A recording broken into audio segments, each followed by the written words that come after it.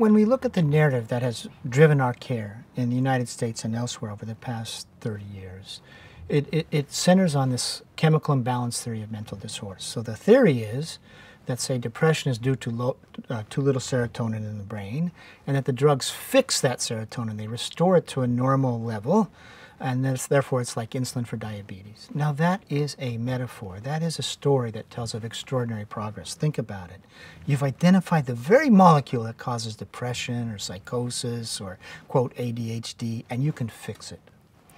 So that's the story that we organized our care around, and you can find it was promoted by the American Psychiatric Association and basically around the world eventually. And here's the amazing thing.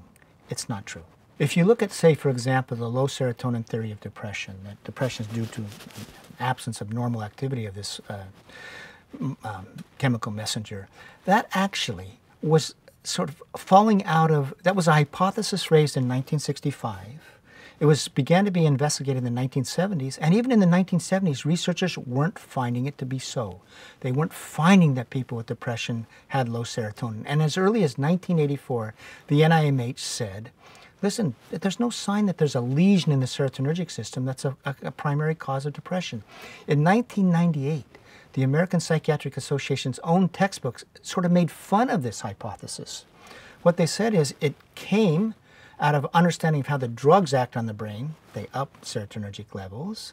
And so we hypothesized that people with depression had low serotonin, but we didn't find it to be true.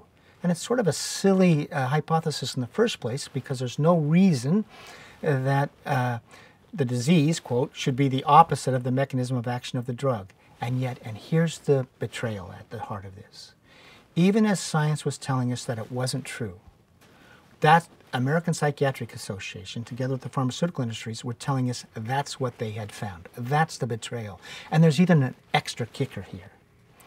They found, for example, that people with depression didn't have low serotonin before they went on the drug, okay? Now you give them a drug that ups serotonergic activity. What does the brain do? Well, it tries to maintain a homeostatic equilibrium, its normal functioning. So it actually decreases its serotonergic activity, the physiology of its serotonergic system. So here's the irony of science into the low serotonin, the investigation of low serotonin theory of depression. They hypothesized that people with depression had low serotonin.